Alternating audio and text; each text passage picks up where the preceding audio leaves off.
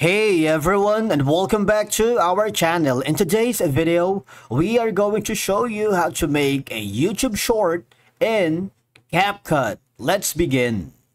Now, the first thing that you need to do is to log in using your credentials. If this is your first time in Capcut, I want you to click the sign up option. From here, just follow the on-screen instructions and you're good to go. Creating a YouTube short on Capcut PC using your Windows and MacBook is an easy process because Capcut is now available for Windows and Mac OS, and its user interface is similar to the mobile version. So the first thing that you need to do once you have downloaded and installed the Capcut in your computer, you might want to start creating a new project from here, or if you have already an existing project, just click on it to start editing. So I'm going to start my video with this specific clip, all right? And I wanted to upload it to our GPLAF's YouTube channel as a short, all right? So I'm going to add more information here or more details by adding an overlay for a photo, just like here.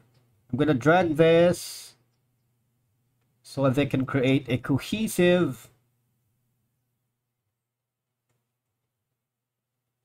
Alright, so I'm gonna scrub this all the way from the beginning to the end. So it seems like it's a nice video. Once you are happy with the effect, transition, all that, go to the ratio right here. You see that?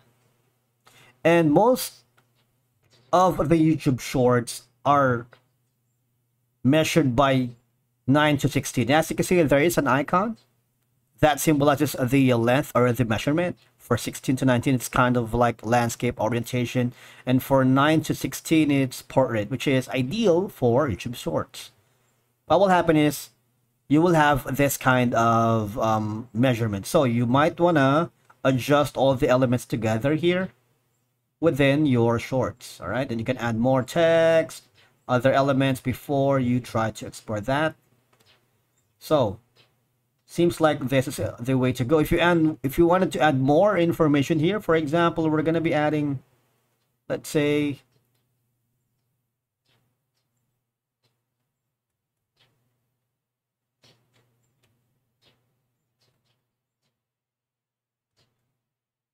we're going to add this to create a playthrough, and let's try to play it.